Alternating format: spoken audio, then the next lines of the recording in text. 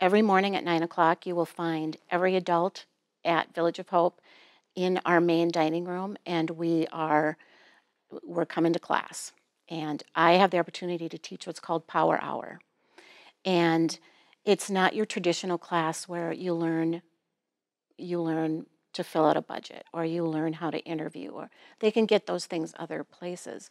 But we're really teaching people how to think about themselves for the future. What kinds of passions are they thinking about? Just give them that hour to really step back and think, what do I want for the future? What kind of job do I want to have?